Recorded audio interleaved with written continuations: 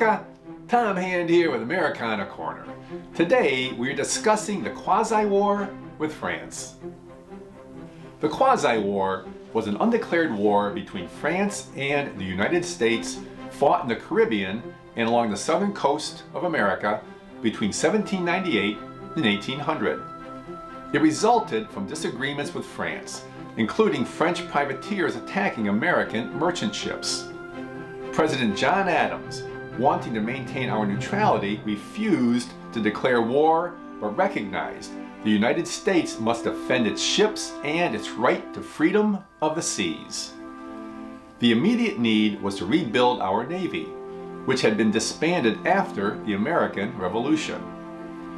On April 30th, 1798, Congress created the Department of the Navy and appropriated funds to finish 6 frigates which had been authorized in 1794 but never completed.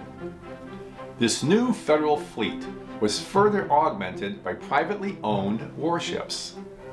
Altogether, Benjamin Stoddert, the first Secretary of the Navy, created an American fleet of 25 fighting vessels.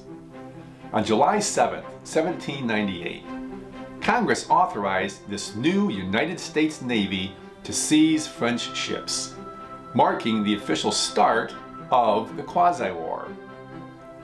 Recognizing our fleet could not patrol the entire Atlantic, Secretary Stoddert concentrated its efforts in the Caribbean, where most French privateers were based.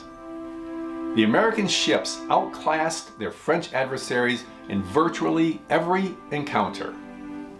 Over the course of 2 years, our Navy lost only 1 ship in battle, and that one we later recaptured.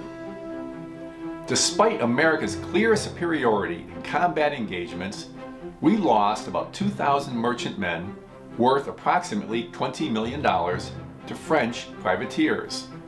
Our limited number of ships simply had too much sea to patrol to prevent significant losses.